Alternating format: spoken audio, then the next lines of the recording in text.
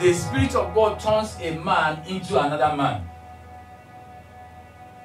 The Spirit of God is an enabler. The Spirit of God energizes a man.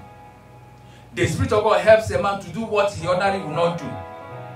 When that Spirit of the Lord came upon Saul, he was able to prophesy.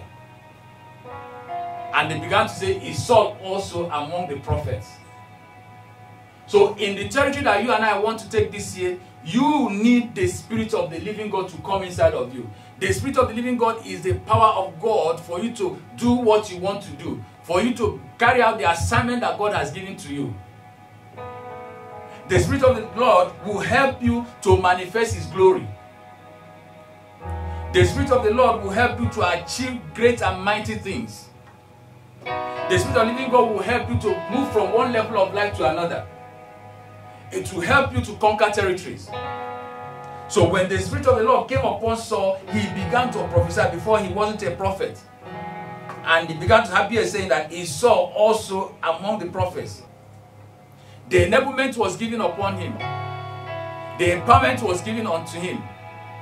What he could not do before, he began to do it. In this season, you and I are taking territory. We are entering offices that we never entered before. We are entering into levels of manifestation that we never entered before. Experiences that we never had in our life, but we begin to have it. Places that were closed off for us, we didn't have access to it before. Now we begin to have access to it. Men and women of high repute, men and women that matter that we never had relationship with. As we go on in this season, God will begin to position us around them.